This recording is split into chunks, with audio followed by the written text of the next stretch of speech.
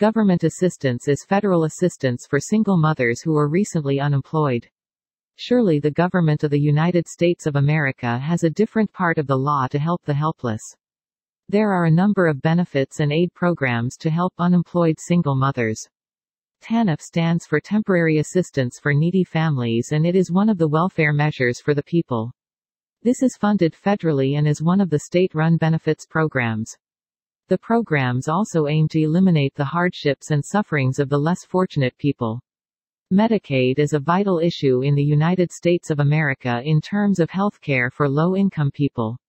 Surely you as single mothers need to show your income status as initial eligibility criteria, and there is the income limit for the Medicaid program. SNAP stands for Supplemental Nutrition Assistance Program, and it is a federal nutrition program. This is formerly known as food stamps. This government program helps low-income people get food and nutrition, and the low-income people can cut their family budget with this assistance. A low-income home energy assistance program is a government program that offers assistance in helping pay utility bills. Surely the single mothers after losing a job have a financial crisis, and helping in such a way can be worth saving money for other purposes.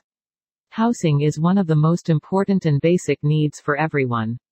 Single mothers may face dire housing problems after losing a job. There are housing programs such as Section 8 as housing choice vouchers from the government.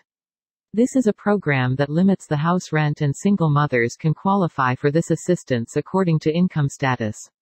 For more information, you can visit our website. Link in the description below. Also, don't forget to like, share, and subscribe.